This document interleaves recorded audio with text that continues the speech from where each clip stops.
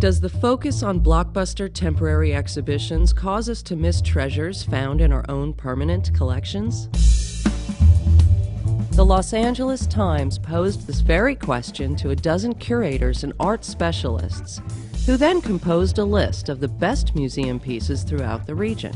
11 artworks were chosen from the Los Angeles County Museum of Art. Profoundly varied pieces range from the ancient to the contemporary. We call them the Magnificent 11. Here we have the portrait of two young women who happen to be the cousins, the first cousin of the great Impressionist painter Edgar Degas. Degas was French, but he was also partly Italian. He spent time actually in Italy and was very fond of his Italian cousins. As you see, the portrait is a bit unsettling when you look at it because it looks unfinished, and it is unfinished. It is a painting that Degas always kept with him. He had a very long life. He dies in the early years of the 20th century. And he had it actually in his apartment in Paris. And it was after his death that the painting was sold with all his belongings. And it's at that time only that the painting became known. Ever since, it has been in every major Degas exhibition held wherever in the world. I think that Degas was fond of this painting for personal reasons. He never saw them, I think, at all after he did these portraits, because in the 19th century people did not travel as easily as we do today, and therefore people were separated sometimes for lives. But he always lived with the memory of these cousins. The same way he was also very fond of another part of his family that was American, and they lived in New Orleans, and he went also to New Orleans and did their portrait. He was very moved by these two parts of his family, the non-French parts of his family, the Italian and the American one. Vija Celmins' Untitled, affectionately known around here as the comb, is this marvelous incongruous sculpture. One might think of it as a pop sculpture. It's certainly an ordinary tortoiseshell comb blown up to over life size. But it has an interesting connection to art of the past.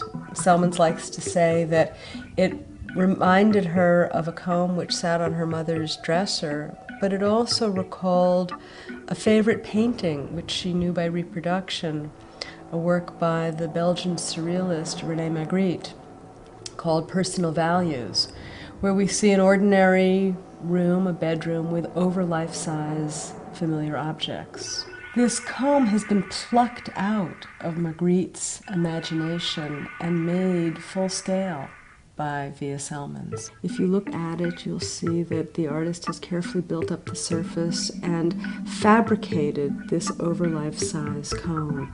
So for her, the process of creation is so much a part of the magic of the work of art.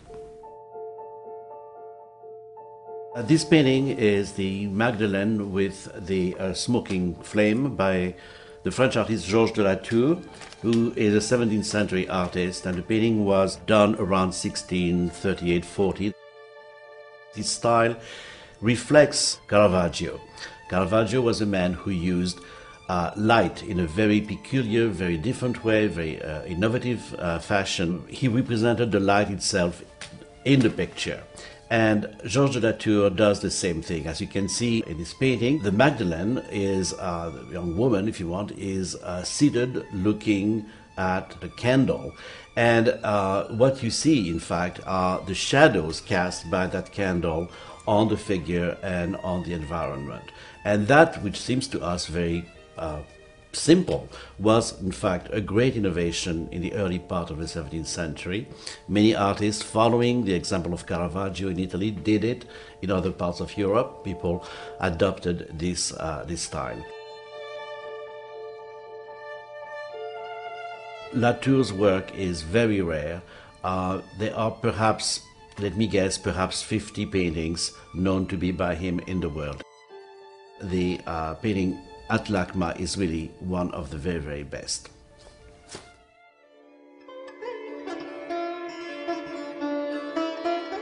This is one of our most important pieces in the collection, particularly among our early material, and it is from the identifiable, very important site of Sanchi.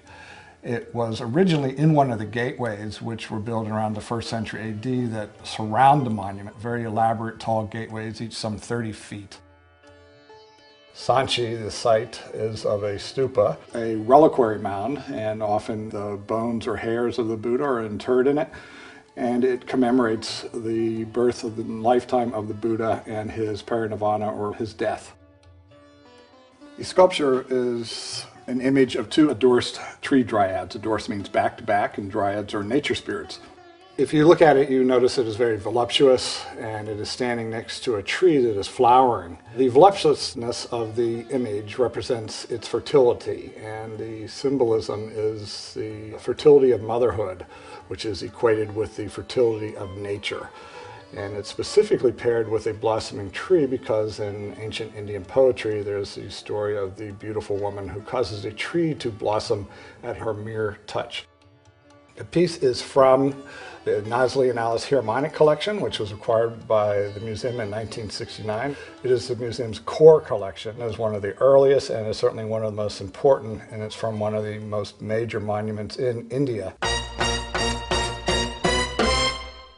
Ed Kienholz's marvelous, engaging, oftentimes provocative sculpture, The Backseat Dodge 38, is a piece which, with history, tends to be viewed, I think, somewhat almost affectionately. It's amazing. This is the piece which created such a ruckus in 1966. And when we encounter it now, it's this kind of charming blue flocked Dodge, and it has a kind of sense of poignancy to it, and yet it carries with it so much history.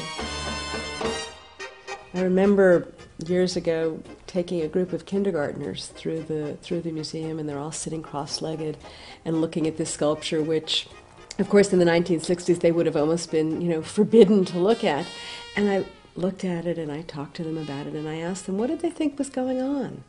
They paused, one of them raised their hands and said, "Oh, I know, it's don't drink and drive." And I thought, my, how times have changed.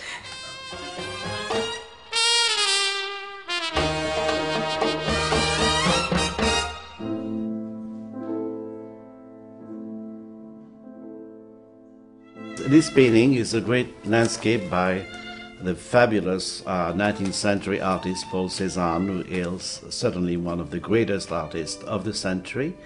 And it is called in French sous-bois, which is hard to translate, but it means something like in the forest, if you want. Cézanne was famous for very classical landscapes, for a landscape that had a lot of structure in them. When you look at his typical landscapes, you see a mountain, you see trees that in a way almost create a grid on the canvas, give it a very geometric kind of structure. And here you see something completely different. This painting was done in 1884 at a moment when a lot of influences played on Cézanne, and he was perhaps looking at things that were completely unrelated to what he had done in the past. And suddenly he discovers almost colors in a way that is explosive. And if you look at this painting carefully and you try to recognize every element, something that you can do in most of Cézanne's paintings, you recognize a tree, a branch, a leaf, everything is very carefully detailed in a way. And here it's something very different. Although it's not impressionist, it's not fuzzy like an impressionist paintings, there is still a sense of structure and order and form and shape and all that, but it is much freer than most of his paintings. So it is absolutely unique. LACMA is very fortunate to own 10 pieces of furniture from the Blacker House. Charles Sumner and Henry Mather Green were two of the most important architects of the American arts and crafts movement, and the Blacker House is one of their most outstanding creations. It was commissioned by the Blacker family in 1907, and for this house, the Green brothers designed absolutely everything. They designed the house itself, they designed the gardens, they designed the metalwork, the furnishings, the light fixtures. It was what was called by the Germans a complete Gesamtkunstwerk, which means a complete work of art. Part of the goal of the arts and crafts movement was to design democratically accessible, to design for the great middle classes.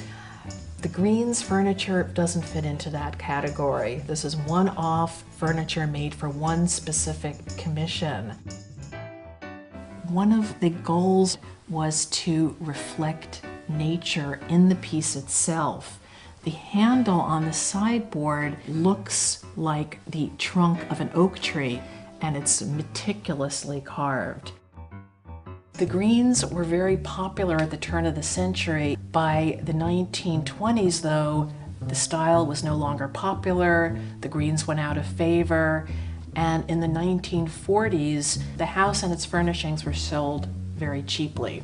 All 10 pieces were purchased from the Anderson family, who is the family that purchased the pieces in a garage sale, sidewalk sale in the 1940s. So those were, nobody wanted them. This one family bought many of the furnishings and then sold them off in the 1980s. They're a combination of consummate craftsmanship, of consummate design. They're both uniquely American at the same time as they show international influences.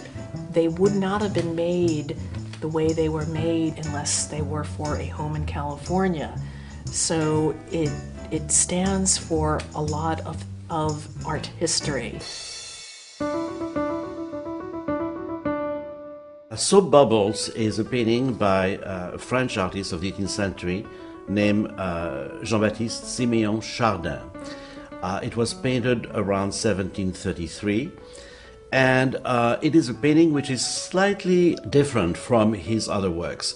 Chardin was known above all as a painter of still lifes, of objects. He painted fruit, vegetables, dead rabbit, pots and pans, and was famous for those compositions. But occasionally, only on very rare occasion, he added a human figure in his images. And the painting here in Los Angeles is one of those rare examples. The subject itself is a young man blowing a soap bubble. That was actually a favorite pastime, believe it or not, of young children in the 18th century. And it was a subject that was occasionally represented by artists because it gave them the opportunity to paint something very challenging, which is a soap bubble. When you think of it, there is nothing in a soap bubble, it's air. So how to paint air, is actually very hard for an artist. And Chardin did it brilliantly here. He manages also to evoke the atmosphere of childhood in the 18th century, his own time, and it's a very charming, very seductive picture. The artable carpets are stunning examples of extraordinary skill attained by weavers under the Safavid dynasty, which ruled Iran from 1501 to 1732. Their name comes from the shrine complex in Ardabil honoring Sheikh Safi. The carpets were probably originally made for a large octagonal building known as the Janat Sarai, the only structure at the complex large enough to house them side by side. In a cartouche at the top of each carpet is a couplet from an ode by the famous 14th century Persian poet Hafiz. Other than thy threshold, I have no refuge in this world. My head is no resting place other than this doorway. It is signed Work of a Servant of the Court, Maqsood of Kashan, in the year 946, a year that corresponds to 1539 to 1540 in the Western calendar. The Safavid rulers established royal workshops where carpet weaving evolved from a rural and nomadic craft to a national industry and an internationally acclaimed art form.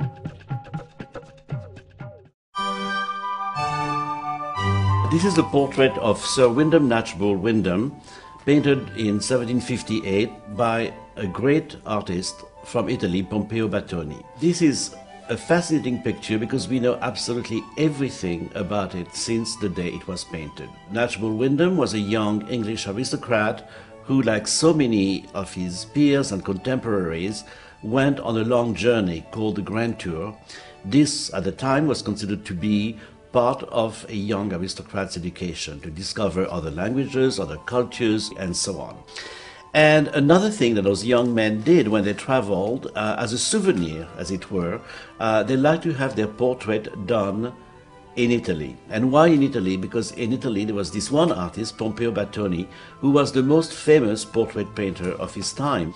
So it was almost a status thing for this young man to go to Rome and to come back with the portrait, actual portrait in their suitcase. And as you can see, this portrait is a full-length portrait. That means that you see the whole figure from top to bottom.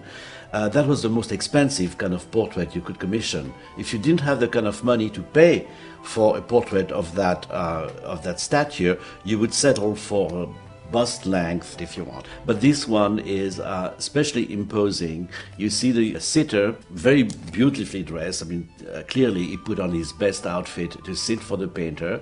The painter himself represented him in a kind of more or less idealized landscape that evokes antique Rome. There is a temple in the background, there is a bust of Athena, there are elements like this which indicate culture and a certain style that was very becoming.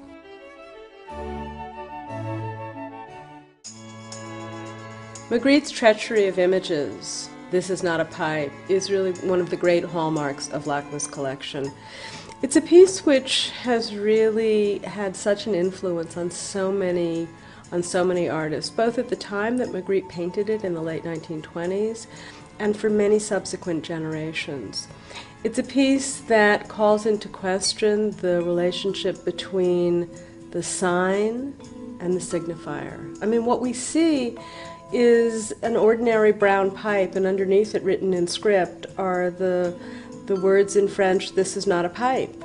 Well, of course it's not a pipe. It's a depiction of a pipe. I mean, you can't smoke it. It's a depiction of a pipe. So it brings to mind for so many artists, what is that relationship between the word and the image? And certainly many artists in the 1970s, artists like Ed Ruscha, John Baldessari, Lawrence Weiner, many of the conceptual artists, for many artists this is a provocative concept and one which has continued to inspire and provoke artists. And when people find it in our galleries, they're so stunned and they actually say, "Is this the original?" And I like to say that, Magritte often repeated himself. There are many different versions of it. But in fact, this is the original.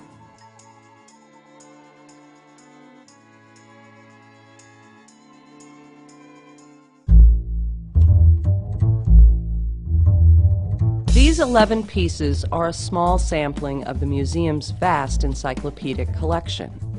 Come see the works which captivated the experts, and while you're here, discover your own magnificent 11.